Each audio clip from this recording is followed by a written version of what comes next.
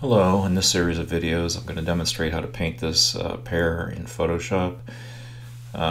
This is one I've done a while ago, so the painting I demo is going to look completely different than this, but that's okay.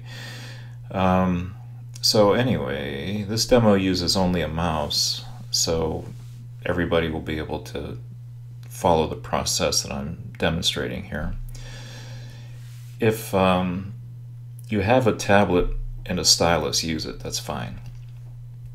But I'm going to be showing this with the mouse, and to get painterly effects with the mouse I have to adjust the flow and the opacity of the brush, which is a little bit different. If you have a tablet, pressure sensitivity is built into it, so when you see me adjust flow and opacity on my brush, which I'll have to fiddle around with for a little bit, that's the reason why, because I'm intentionally using a mouse because not everyone has a tablet and stylus. Once again, if you have a tablet and stylus, yes, by all means use it.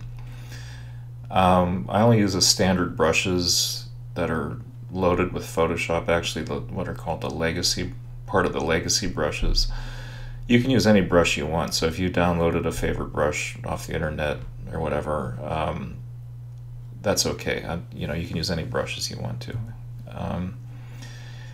One thing that's a little bit weird about what I show is in this demo is that I use an unconventional method to make the basic shape. I use the selection tool, and if you know about clipping masks and different ways to create shapes in Photoshop, if you've done some Photoshop painting, that's fine, but I suggest you follow my procedure as it's shown just to get a feel for it. The focus of this exercise, or this assignment, is to show you how to render form with brush strokes. So stuff like clipping masks, etc., I'll save that for later in the course. So there's a distinct focus for this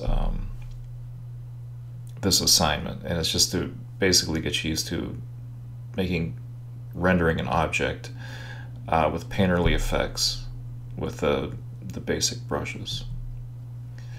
So let us go to Photoshop. In this intro video, I just want to point out some stuff and we'll get started on the painting in the next video. First of all, the brush I'm using is this pastel medium tip. Again, you can use any brush you're comfortable with, but I'm going for some kind of, I want this to have a painterly look to it, so I'm just using this.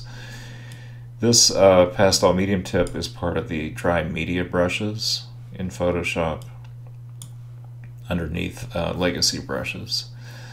Again, you can use anything that's similar to this, and when we get to the painting I'll talk more about that.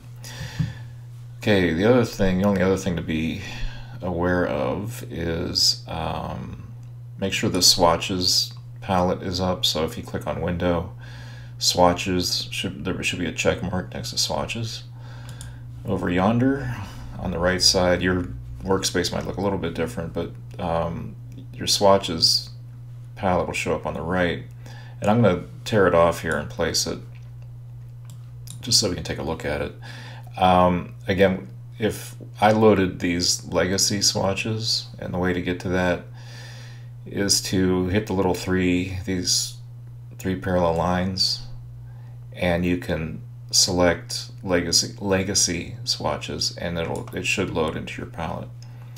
If you hit the drop down menu next to legacy swatches, what I'm going to use is the where am I here? The Pantone Solid Uncoated, and hopefully my mouth will start working as I continue to do these videos. There's a lot of nice bright bold colors in here, and so if I'm painting a pear, I'm going to choose some pear colors just to get started. This is pretty pear-like, right? Alright, that's a nice bright color. I probably use for a highlight. There's a lot of dark yellows and a yellow to greenish kind of thing, so I might choose this color. Now anything I choose here shows up in the most recent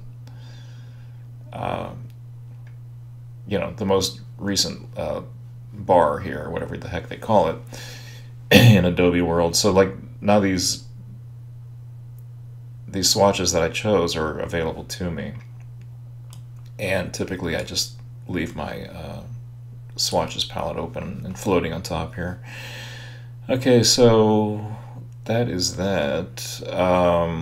We'll get started. I'll talk more about the file that you'll be using and saving the file and all that other stuff, and we'll get started in painting in the next video.